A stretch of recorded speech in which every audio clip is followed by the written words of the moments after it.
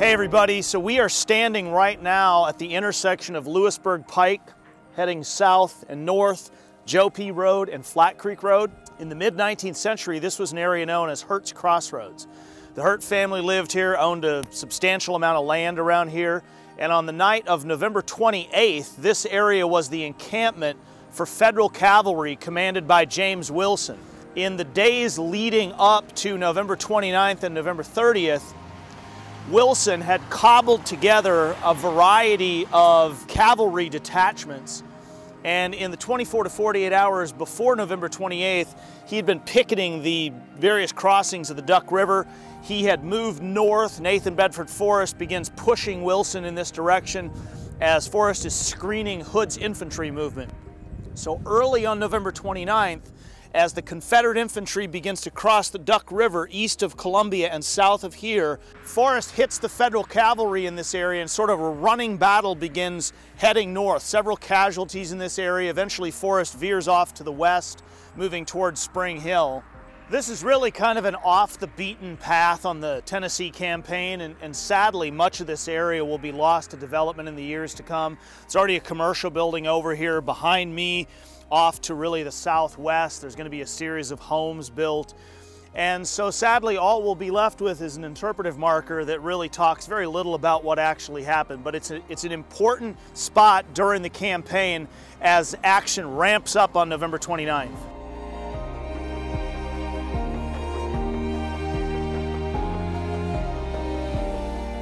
This is one of my favorite spots from the early days of the Tennessee campaign. So this is the Hurt Cemetery.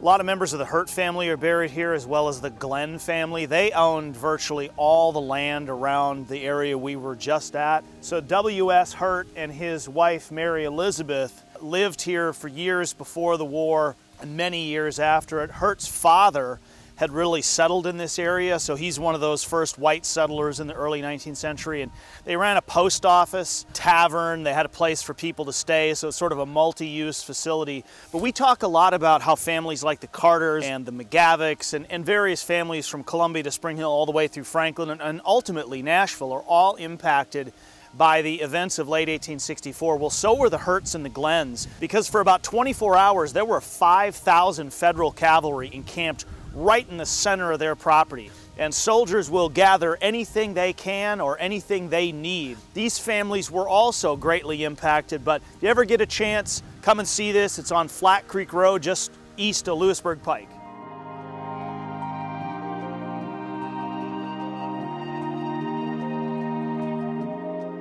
We are standing on what is today John Sharp Road. This was part of the old Davis Ford Road Network, which was the route that John Bell Hood's infantry marched on November 29th. So that direction south toward Columbia, that direction north toward Spring Hill and Franklin.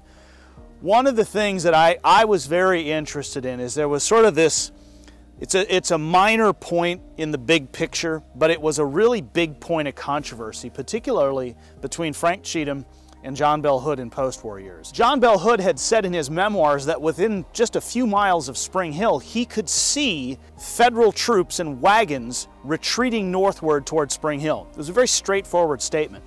Hood dies right around the time his memoirs were published. Frank Cheatham, 4 years later, in an article that was published initially in a Kentucky paper and then was reprinted many times, denied that completely. Cheatham said that the road was never visible from the moment they crossed the Duck River at Columbia until they got to Spring Hill.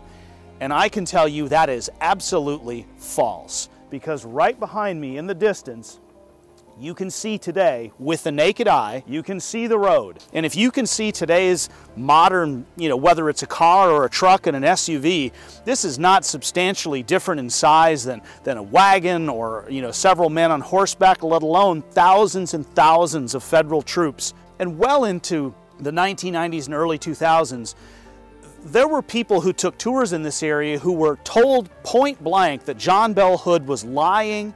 They would take people to other spots and say, see, you can't see the road.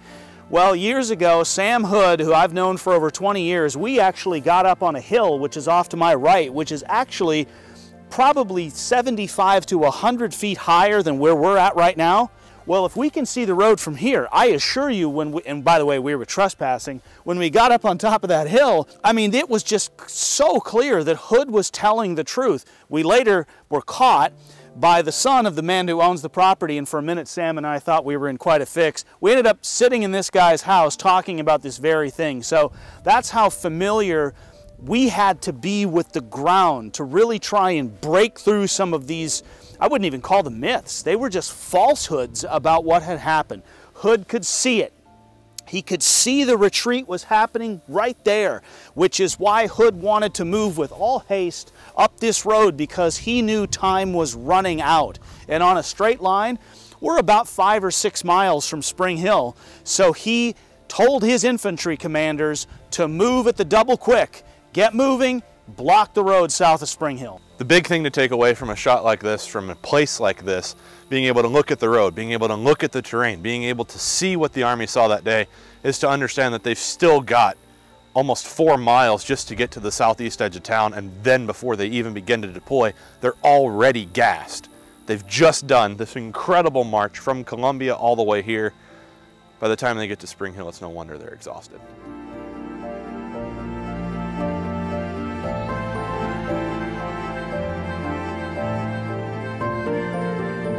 Hey there everybody, we're at Rippavilla right now, and we are outside on the back edge of the property, and we are just at about the halfway point of where General William Bates' Confederate division of about 2,100 men will advance through on the afternoon of November the 29th, 1864, as they move towards blocking the Columbia Turnpike. Moving 2,100 men in a full division like this is a lot easier said than done.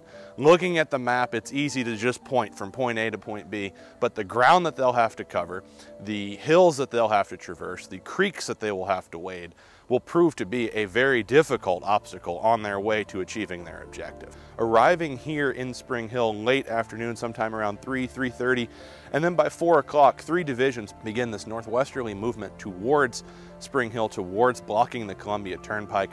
We've already done a video on General Patrick Cleburne's advance, so we won't spend a lot of time talking about that, but we'll follow the footsteps of Bates' division as we advance through this next portion of the video. So we're down along Johnson's Branch. We're east of Rippavilla, probably about a half a mile, 3/4 of a mile. William Bates' division is moving from that direction westward. The problem is not just this creek bed.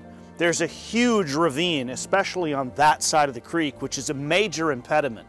And as Joseph pointed out earlier, moving a division, really anywhere, is a lot easier said than done. So as Bates' division approaches this area, his unit certainly had to either break or shift its course. So we're going to hit the next spot, which is just up the creek bank.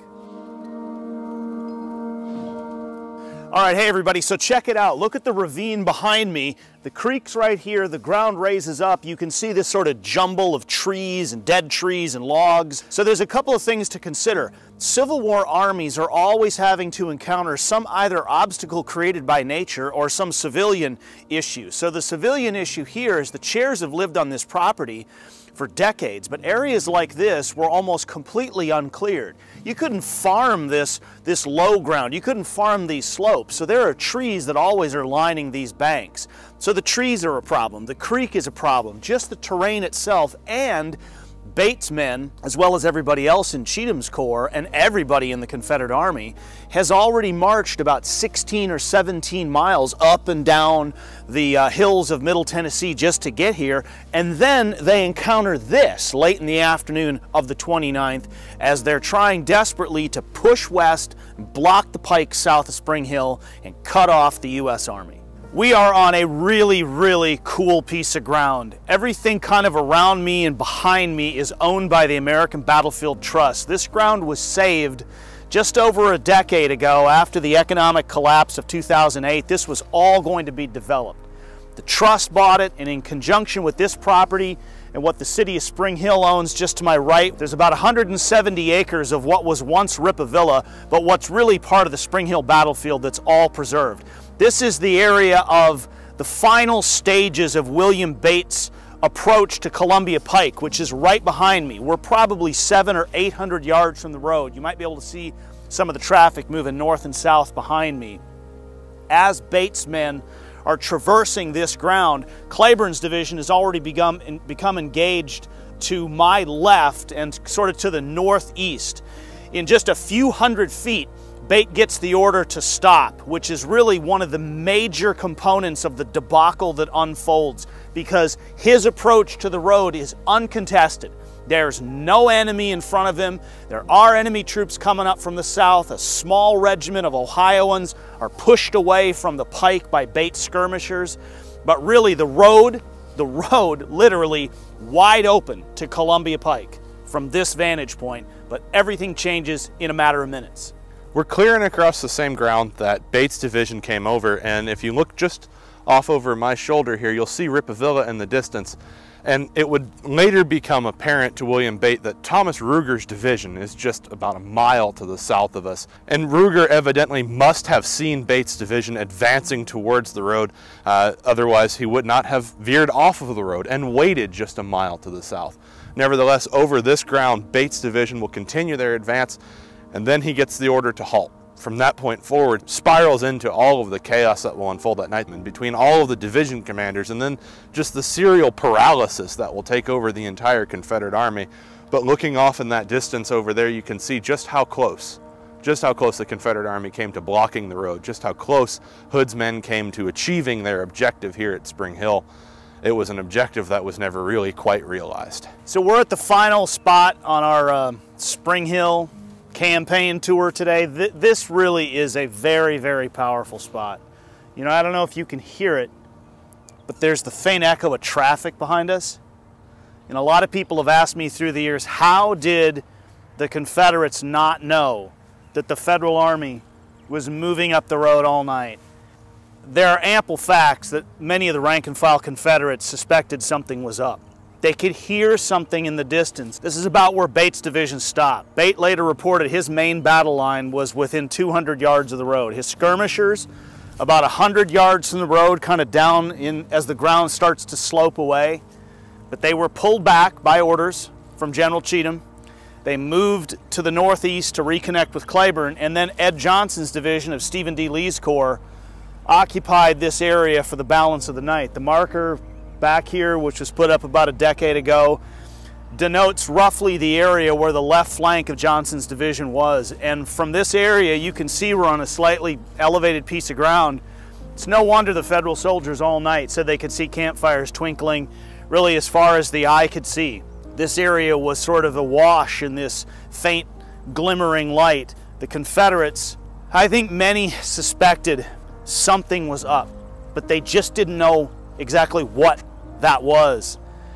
Most of them, rank and file guys, you know, mid-range officers, the generals, all the way up to Hood, could have never suspected that John McAllister Schofield would move his entire army up this road. There's Rippavilla. You can see the turnpike as it runs to the south.